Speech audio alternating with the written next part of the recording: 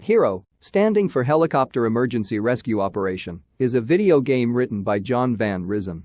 Considered by many to be one of the finest games for the Atari 2600, HERO was released in 1984, the year of the great videogame crash.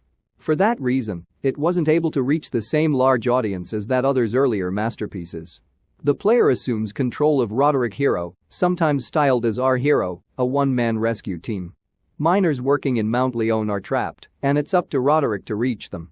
The player is equipped with a backpack-mounted helicopter unit, which allows him to hover and fly, along with a helmet-mounted laser and a limited supply of dynamite. Each level consists of a maze of mine shafts that Roderick must safely navigate in order to reach the miner trapped at the bottom.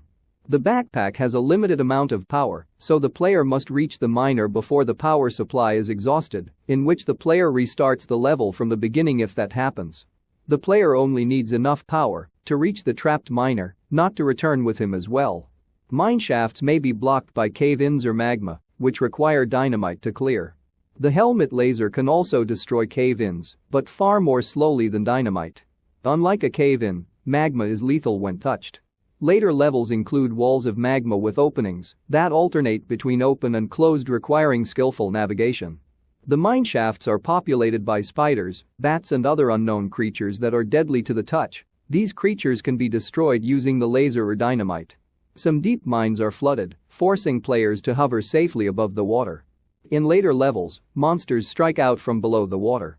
Some mine sections are illuminated by lanterns. If the lantern is somehow destroyed, the layout of that section becomes invisible.